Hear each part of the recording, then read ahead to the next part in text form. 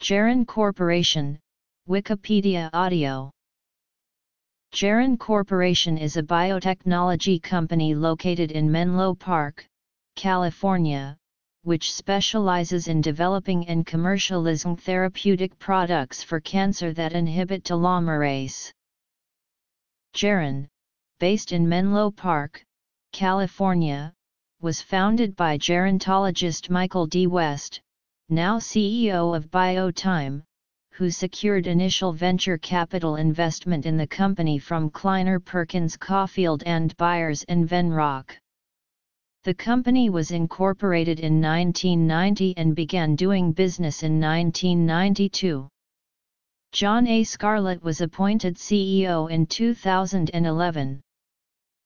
The company's scientific and clinical advisory board has included Nobel laureates James Watson, Günter Blobel, and Carol Greider, and Leonard Hayflick, known for discovering that human cells divide for a limited number of times in vitro.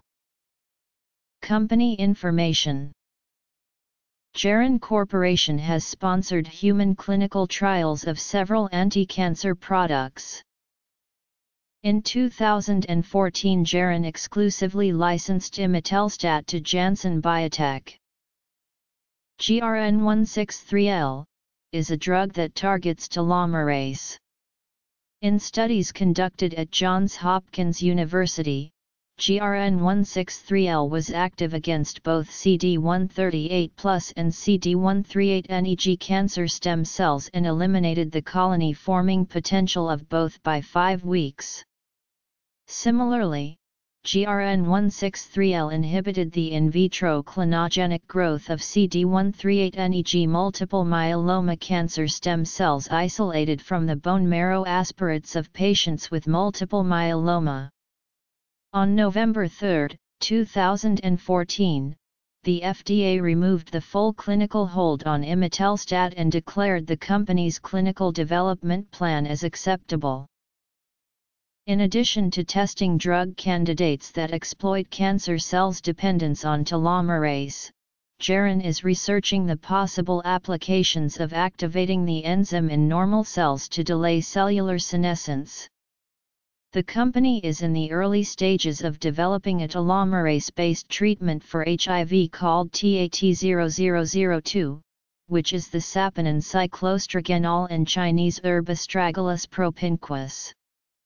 Geron has granted a license to Telomerase Activation Sciences to sell Ta65, the telomerase activator agent also derived from Astragalus.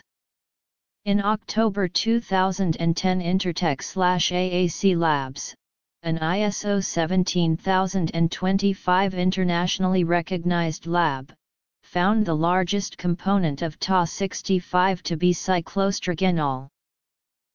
Geron originally investigated telomerase as a means of understanding and modifying human aging. However, Geron has ceased aging research of any kind. On January 23, 2009, Geron received FDA approval to begin Phase I testing of GRNOPC1 in humans. GRNOPC1 is an embryonic stem cell-based drug that is designed to treat specific forms of spinal cord injury through remyelination of damaged axons. This trial does not involve direct use of stem cells, however, as GRNOPC1 is composed of oligodendrocyte progenitor cells derived from embryonic stem cell lines. Studies have shown significant restoration of mobility in animals with spinal injuries that received cells. Geron also has several other embryonic stem cell treatments that are still in the preclinical phase, including GRNCM1, a treatment for heart disease, and GRNIC1, a treatment for diabetes. In tests with diabetic mice, 80% of the mice given GRNIC1 were still alive in 50 days while the entire control group, which was given no treatment, perished.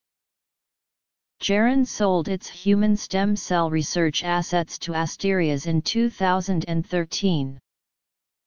As of October 2010 and November 2010, one of Geron's most highly publicized trial therapy products has been GrenOpC1, a stem cell therapy designed to heal severe spinal cord injuries.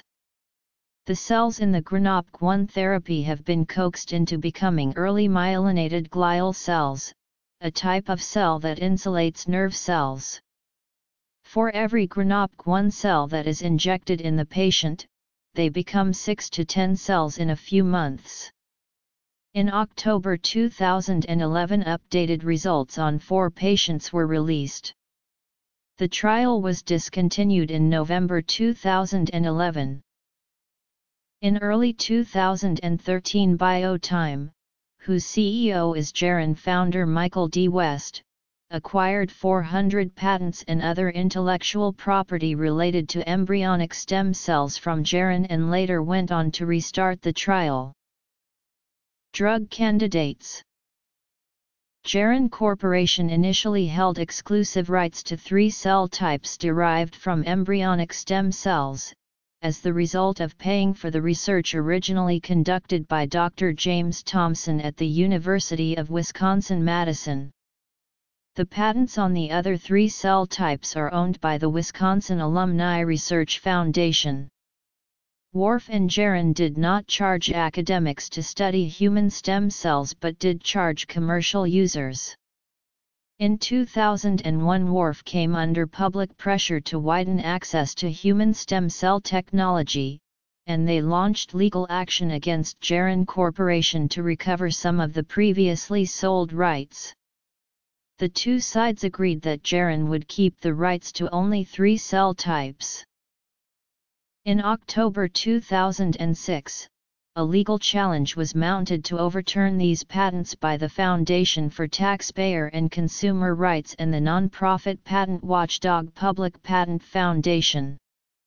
They contended that 2 of the patents granted to Whorf are invalid because they cover a technique published in 1992 for which a patent had already been granted to an Australian researcher. Another part of the challenge came from the molecular biologist Jean Loring, who stated that University of Wisconsin-Madison stem cell pioneer James Thompson's techniques are rendered obvious by a 1990 paper and 2 textbooks. The outcome of this legal challenge was particularly relevant to the Geron Corporation as it can only license patents that are upheld. The patents were ultimately upheld when the re-examination concluded in 2008. As an interim measure, on January 23, 2007, Whorf relaxed the stem cell patents, allowing industry-sponsored research at academic and non-profit institutions without a license. Whorf will allow easier and simpler cost-free cell transfers among researchers and would not require a license or agreement from California's taxpayer-funded stem cell research program.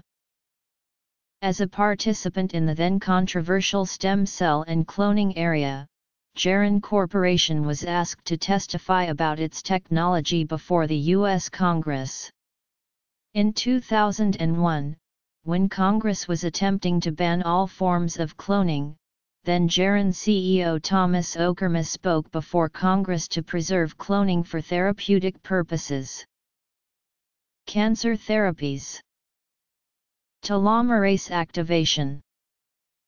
Stem cell therapies. GrenOpC1.